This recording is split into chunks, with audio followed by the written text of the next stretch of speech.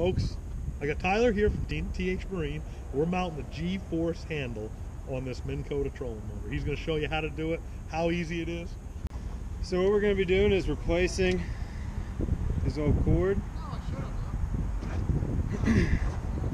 Easy way to do it without having to restring this whole cable. What I'm going to be doing is feeding this cord right back to where it starts. I'll get a pair of pliers.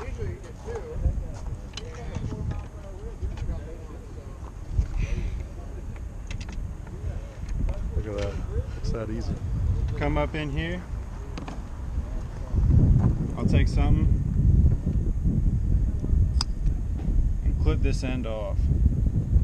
So basically what I'm going to be doing, take some electrical tape, string these two together, and I'll run it back through and snake it back through. So you see, I just put electrical tape in here. I tried my best to keep it skinny so when it runs through it doesn't jam up on you and come apart. So basically all I'm going to do is feed that original cord back through.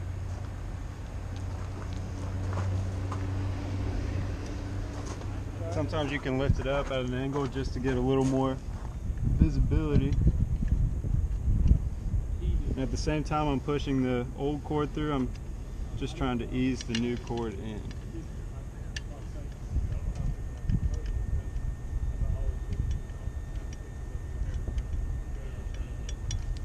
Came out this side. Oh, look at that. Nice work.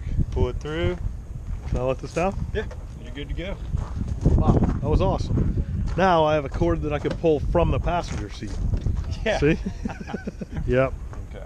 So if you do want to make your cord shorter, just got a simple pair of wire cutters. It is pretty strong, so you want to make sure you get one strong crimp down so it doesn't split any of the wires. Nice. This also comes in your installation. 2 Allen head set screws go on each side. I've just started them for simplicity's sake. And you want to leave a little bit of space in here just so it has something to grip onto. Does that come with the Allen wrench? Yes, comes with the Allen head, everything comes. That's great. Now does that ever pull out? So I'll show you what we like to do, and basically is to get it started, and this laminate is over the cord. Mm-hmm. So I'll get it started, start getting it snug, and I'll come back through, and I'm just trying to dig that bit into there so it's grabbing onto the wire. Gotcha.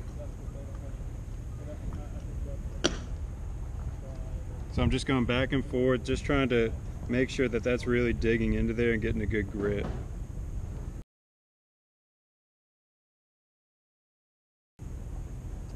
That's a good tip. Little trick of the trade right there. Trick of the trade.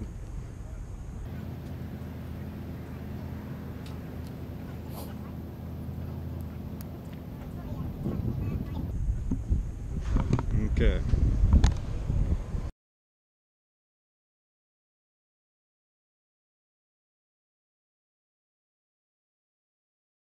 I'm just pulling your cord back through. Locks in. Make sure that's working. Last thing you'll need is the cap to cover the hole that's at the bottom of the handle.